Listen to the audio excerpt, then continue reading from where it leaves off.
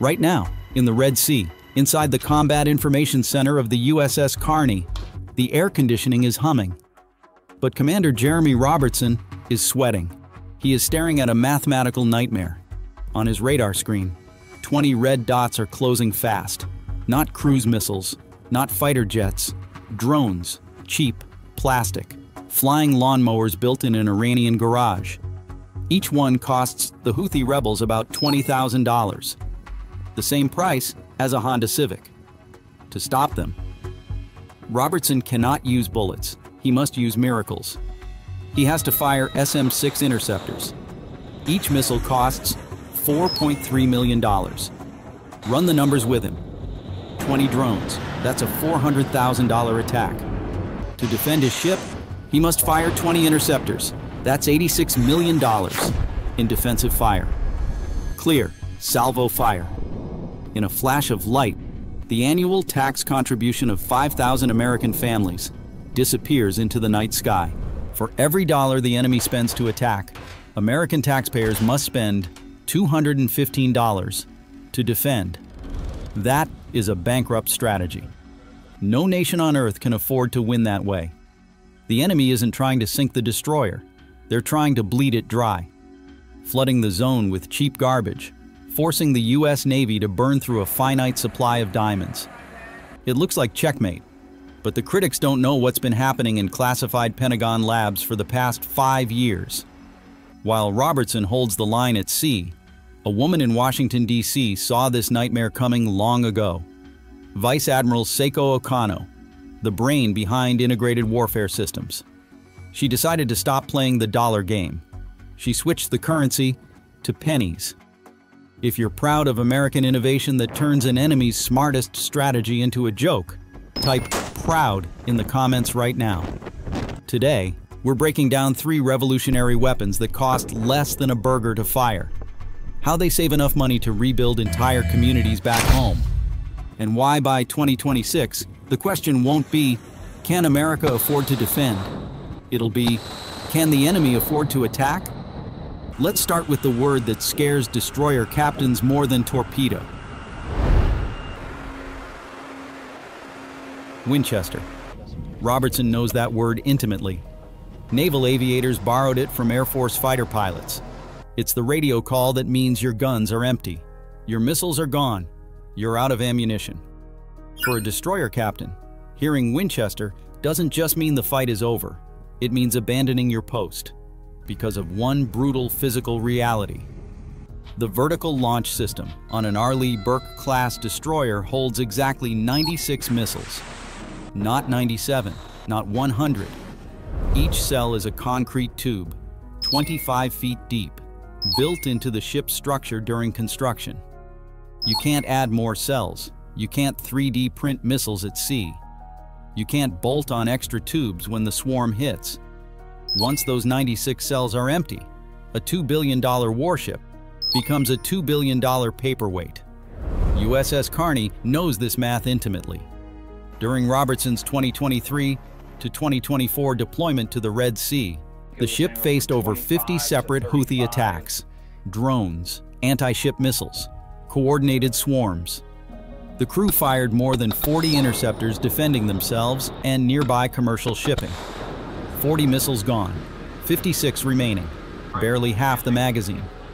Robertson feels sweat trickle down his temple in the air-conditioned CIC. Every time he authorizes another launch, the countdown continues. 55 left, 54, 53. Here's what keeps destroyer commanders awake at night. When the VLS runs low, there's only one option. Disengage from the battle group, steam to a friendly port, wait for a crane, wait for a supply ship, wait for specialized teams to reload each tube, one by one. The process takes weeks. Picture Robertson's dilemma. 20 red dots on the radar, each one a potential threat. Fire too many interceptors now. Risk Winchester before relief arrives. Fire too few. Risk a leaker penetrating the defenses and hitting a civilian tanker. Or worse, hitting the carrier he's supposed to protect. The stress is paralyzing. Every launch is a tactical decision, and a logistics nightmare wrapped into one impossible choice. Veteran destroyer commanders have described it as playing poker, when you can see the enemy's cards. But your chips are running out. You know what's coming. You just don't know if you have enough bullets to stop it. For decades, this was the iron law of naval warfare. Finite magazine, finite protection, run dry, go home. But 3 years earlier, in a Pentagon briefing room, Vice Admiral Okano was already solving Robertson's nightmare. TRAM, Transferable Rearming Mechanism. This was Okano's first move. Not a weapon, a logistics solution, engineering grit at its finest. To Okano, the challenge wasn't just logistical, it was a physics nightmare. She often described the problem to her engineers with a brutal analogy. It is like trying to thread a needle while riding a roller coaster. Now imagine that needle is a 2-ton explosive missile, and the roller coaster is a destroyer pitching in 10-foot waves. That's TRAM. Here's how it works. A supply ship pulls alongside the destroyer while both vessels are underway at sea. Both ships moving at 15 knots, both rolling in ocean swells. A specialized crane extends from the supply ship across the gap between the hulls. Missiles transfer directly from the supply ship's hold into the destroyer's VLS cells, cell by cell, tube by tube. No port, no pier, no crane infrastructure. Just 2 ships, moving together in the middle of the ocean, rearming while the battle group continues its mission. The first time Robertson watched a TRAM reload, he stood on the bridge wing as a 3,000-pound SM-6 swung across open water on a cable. The ships rose and fell on different wave cycles. The crane operator had to time the release perfectly. 1 second too early, the missile crashes into the deck. 1 second too late, it swings back and collides with the supply ship, threading the needle on a roller coaster. But it worked. The missile slid into the VLS cell, lock engaged. The crane swung back for the next round. The destroyer that fired 40 missiles yesterday can reload 40 missiles today, without breaking formation, without abandoning station, without leaving the carrier group exposed. For the first time in naval history, Winchester doesn't mean retreat. TRAM eliminates the weeks-long port return. It keeps ships in the fight. But back in Washington, Okano knew TRAM wasn't enough. She stood in front of a cost projection slide that made admirals wince. Even with at-sea rearming, the economics still favored the enemy. A destroyer could reload faster, stay in the fight longer, but every engagement still burned millions of dollars to stop thousands of dollars worth of threats. She looked at the cost projection slides and realized the uncomfortable truth that everyone else was ignoring. Using TRAM solved the movement problem, but it didn't solve the money problem. In her view, the Navy was essentially using a crane to reload gold bars, just to throw them at garbage cans. TRAM solved the logistics problem. It didn't solve the cost problem. That required changing the ammunition itself. Okano had been working on that solution for 3 years. Robertson didn't have the luxury of this technology on the Carney. He had to fight the hard way, with grit, limited ammo, and high stress. But 8,000 miles away in the Pacific, on the USS Preble, the Navy is proving the weapon that Robertson wished he had. The weapons officer on the Preble sits at an upgraded console. His screen shows a different solution, a button labeled HELIOS, high-energy laser with integrated optical dazzler and surveillance. He's trained on this system for 6 months under Okano's accelerated deployment program, but he's never fired it in combat, until now. His finger hovers over the button. He presses it. Hollywood lied to you. Real lasers are scary because they are boring. No muzzle flash, no recoil, no smoke, no tracer rounds arcing toward the enemy. Just invisible infrared light, focused into a beam narrower than a pencil, traveling at 186,000 miles per second. The drone never sees it coming. The Houthi operator watching his video feed never gets a warning. The targeting computer locks the laser onto the drone's center mass. HELIOS fires. A 60-kilowatt beam converges on a spot smaller than a quarter. In less than 1 second, that spot heats to over 2,000 degrees Fahrenheit. Plastic melts. Carbon fiber softens.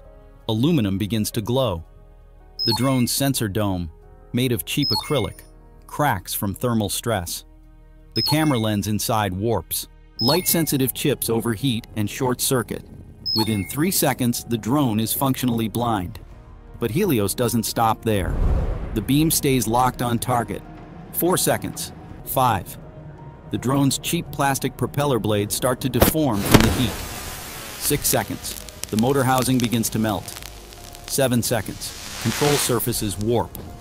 The drone doesn't explode. There's no fireball. No debris cloud. It simply stops responding to commands. The propeller keeps spinning for a moment, driven by momentum. Then the drone noses down, pitches forward, and falls, like a bird with clipped wings, tumbling toward the ocean below. The weapons officer watches it drop on his infrared camera. No missile contrail streaking behind it, no explosion on water impact, just a small splash in the dark sea. The diesel fuel burned to generate that 7-second laser shot cost 87 cents. Back in Washington, Vice Admiral Okano watches real-time feeds from the USS Preble. This is the validation of 5 years of her career. Every Helios engagement saves $4.3 million versus an SM-6 intercept. She thinks about what that money means. Not in Pentagon budget terms. In American lives. One laser shot saves enough to build an elementary school in Ohio. 10 engagements fund a fully equipped cancer research laboratory. That's not just a cost saving. That's choosing schools over sinking metal into the Red Sea. This isn't just a weapon. It's an economic shield, thousands of miles away on the Carney. Robertson is still fighting the old way. He doesn't know help is coming.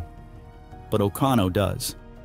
On the Preble's screen, another red dot appears on the tactical display. The weapons officer rotates the targeting reticle, locks on, fires again. Another drone falls. This is what unlimited ammunition feels like. But there's a problem with Helios that no amount of fuel can solve. It engages one target at a time. Lock, fire, burn. Move to next target against 10 drones spread across the sky. Helios can handle them methodically, against 50 drones converging in a coordinated swarm, all arriving simultaneously? The math gets dangerous. Robertson steps onto the bridge wing, binoculars pressed to his face. 53 red dots on the radar. Not 15, not 20. 53. All inbound. In 2024, this sight would be a death sentence. But let's fast forward to 2026. Let's give Robertson the upgrade he deserves. On this destroyer of the future, the captain has a final card to play. Robertson keys his radio. Weapons, bridge, authorize METEOR. There's a pause. The weapons officer's voice comes back. Sir, METEOR is still experimental. Noted. Fire when ready. This is Okano's final gift to the fleet. Project METEOR, high-power microwave. In our 2026 scenario, this is the weapon that changes everything, and Robertson is about to find out if Okano's gamble pays off. If Helios is a sniper rifle, METEOR is a shotgun. A very large, very angry shotgun pointed at the sky. Instead of a focused laser beam burning one target, METEOR broadcasts a wide cone of electromagnetic radiation. Invisible, silent, sweeping across a 60-degree arc of sky. Deep in the ship, 4 massive Rolls-Royce gas turbines scream to life. The sound reverberates through the hull, a mechanical howl that drowns out every other noise. They aren't turning the propellers. They're dumping raw electrical power into massive capacitor banks. 12 megawatts. Enough energy to power a city block, now compressed into a single millisecond. The generators surge to maximum output. Deck lights flicker. The entire ship vibrates from the energy draw. Every sailor feels it in their bones. METEOR fires. Nothing visible happens. No flash, no beam, no tracer. The ocean looks the same. The sky looks the same. But 15 miles away, inside 53 Houthi drones, everything electronic just died. Here's what happened in the span of 1 second. The microwave pulse swept across the formation like an invisible wall. The radiation penetrated the drone's plastic and aluminum skin as if it wasn't there. Inside each drone, the electromagnetic energy induced electrical currents in every circuit, every wire, every trace on every circuit board. Voltage spiked, transistors fried, capacitors exploded in tiny pops, microprocessors cooked from the inside. GPS receivers went dark. Guidance computers crashed. Power regulators burned out. Camera feeds froze. Radio transmitters went silent. In Yemen, in a bunker 500 miles south, 53 control screens went black simultaneously. The operators frantically try to re-establish connection. Nothing. They check their equipment. Their radios work fine. Their computers are functioning. But every single drone just vanished from their displays. Back in the Red Sea, Robertson watches through his binoculars. The drones don't fall in unison. Some continue on inertial heading for a few seconds before veering off course. Some tumble immediately. Some spiral slowly, like cutting the strings of 53 puppets. They drift apart and fall. Within 30 seconds, 53 small splashes appear across a 2-mile radius. Robertson takes a breath. The radar is clear. The silence returns to the CIC. For the first time in history, a U.S. warship just defeated a mass swarm without firing a single bullet.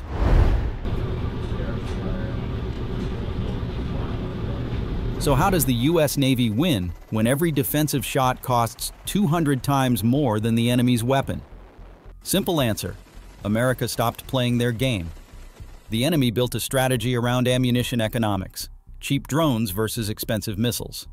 Force America to burn dollars while they burn pennies. Deplete the magazine, force the retreat. But America didn't build better ammunition. We built weapons that don't use ammunition. TRAM keeps ships in the fight. HELIOS burns targets for the price of a coffee. METEOR sweeps the sky for the cost of running the generators. And all of it runs on electricity from engines that were already turning anyway. The enemy counted on Winchester.